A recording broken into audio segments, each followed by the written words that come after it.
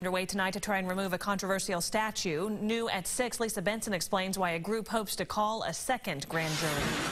The threat of lightning has cleared the soccer fields here at the Overland Park Soccer Complex, but it has not stopped petitioners from collecting signatures to remove the sexting sculpture at the Overland Park Arboretum. This is the second citizens' grand jury petition aimed at the sexting sculpture at the Overland Park Arboretum. They're trying to gather 700 final signatures this weekend here at the Overland Park Soccer Complex. Organizers believe talking to parents will help them meet their goal.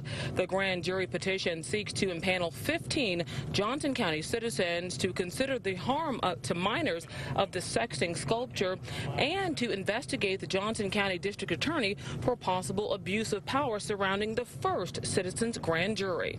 If a child were to emulate that act, it would be the unlawful act of a child manufacturer, child pornography. So how can adults in good conscience put in front of kids something that is harmful?